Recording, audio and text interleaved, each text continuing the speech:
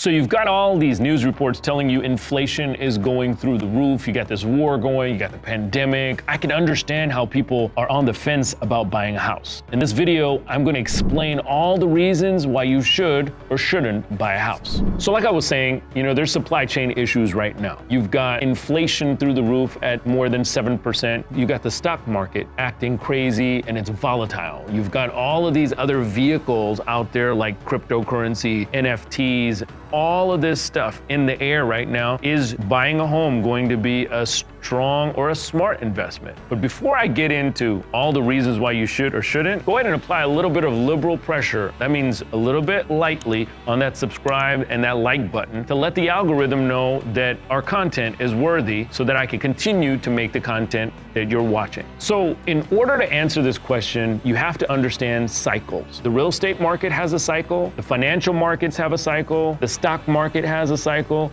and guess what? Cryptos and NFTs and everything else is going to have a cycle, because essentially every cycle is fueled by the dynamics of human behavior. And if you understand cycles, if you look at every cycle, what goes up must come down. And so it's not scary once you understand that it's not a good market or a bad market, it's just a market. Now, the reason why I bring you this advice is that I run multiple real estate companies. I look and study the market every single day. And because cycles are scary for people, it depends on what your goals are. So let's look at your goal. If you're flipping or speculating real estate, meaning you're gonna buy low and sell high, that old kind of thing, it's really a market that even starter homes have gone sky high now. And so if you're a newbie to flipping it, you just wanna start out a flipping game right now might not be the best time for a newbie to get into the marketplace unless they really understand the nuances of locality. Real estate is hyper localized. That means that you could go to any street in America, or for the world for that matter, and notice that on one side of one street or one side of one boulevard or across the city line,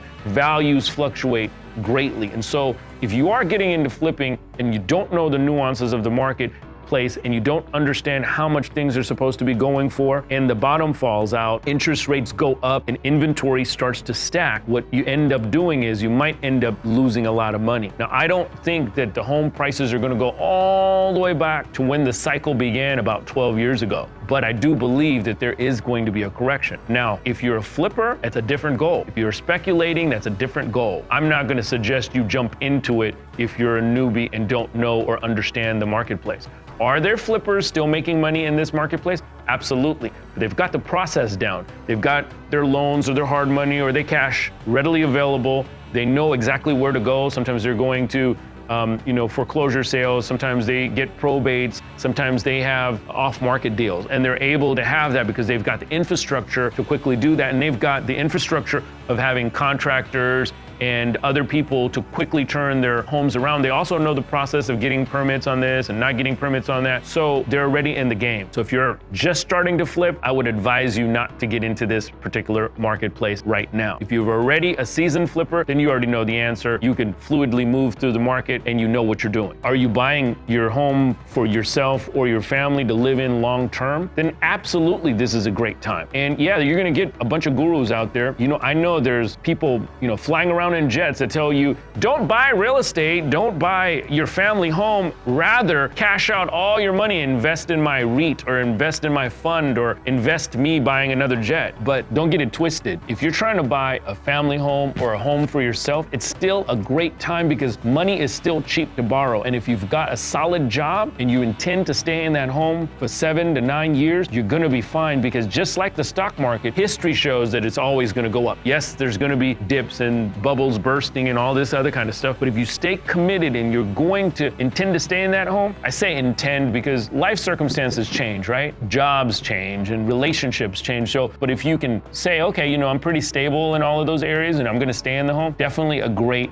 time to buy. The one notion that I want you to remember when it comes to buying real estate is not just a financial decision. It can mean stability. It can mean that instead of you moving from place to place to place, it can mean instead of your landlord raising the rent arbitrarily whenever they choose to, or you getting a new landlord, or getting a neighbor you might not like across the hallway. All of those things You know, a home can also mean you have more control over your living. All across the country, if you're renting, it's about $600 cheaper to rent than it is to pay a mortgage down. That might mean completely different in your local markets. For example, if you're in South Florida right now, the real estate market is white hot and it is impossible almost to get a house. Conversely, if you were in New York several months ago during the heat of the pandemic, that became a small buyer's market, whereas Florida is a seller's market. So depending on how you look at this, if you have the notion of buying and holding, it's not only just a